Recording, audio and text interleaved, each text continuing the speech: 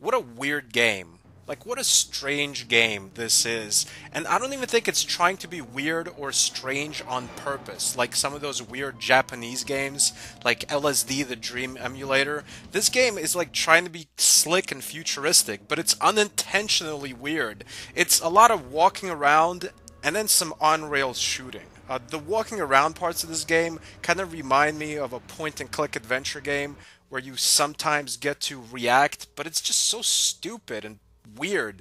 Like, first of all, the movement sucks. You control your character in the perspective of your character. So, like, if your character wants to go forward, you're going to go forward relative to where your character is facing and not where you're facing. And then the left and right keys kind of turn you around, but not all the time, just kind of sometimes. And then if you want to look back, you can press down, but sometimes you can't look back.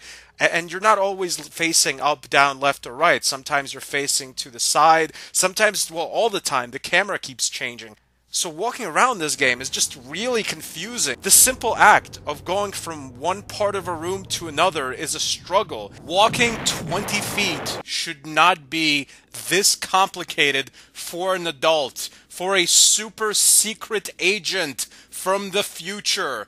This is like a toddler simulator. You have to put in commands into gameplay and then the character reacts. And once in a while you have to react because there's like people shooting you or telling you to do things and you don't even know what to do in these parts. Like there's this one part where a woman tells me to slow down and turn around and drop my gun or whatever, and if I turn around she shoots me. If I shoot her, the game's over for some reason. I have no idea what to do. It's just so confusing. And sometimes you actually have to like do things in the game where there's no need to do anything. Like, you have to press forward when you're about to kiss a woman. Why give me that option? Just, like, make him kiss automatically. Who cares?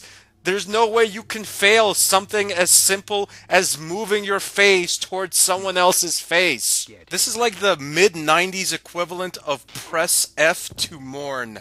Press up to kiss woman. This on-foot gameplay just pretty much sucks in this game. It's confusing, it's pointless, it makes no sense. Like, once in a while there's action sequences. There was one action sequence where these bad guys, they captured me and they were torturing me to get information out of me. I did absolutely nothing to escape. Just by dumb luck, someone ran in, they shot the guy that was torturing me, and then the guy shot the person that ran in, and just by complete, stupid, idiotic, dumb luck, both of the people fell down and I was able to escape. But I did nothing. I had nothing to do with that action sequence. The on-rails shooting is pretty cool in this game. That's pretty much the only cool thing in the game. It looks good. Like, the graphics are very grainy, but they're very good graphics. And you're flying through these beautiful, majestic worlds, and you're shooting your crosshair at different enemies, either on the ground or other ships flying at you. It's pretty tough. I mean, the enemies move fast, you're flying pretty fast. You really have to pay attention and aim really well.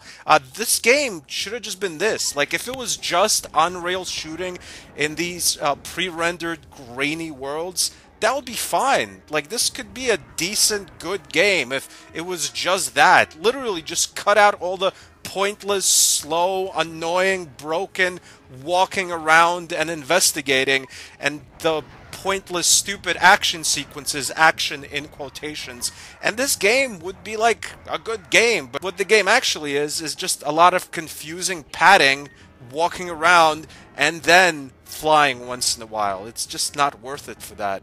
Thanks for watching. Subscribe for more classic game reviews. Goodbye, my friends.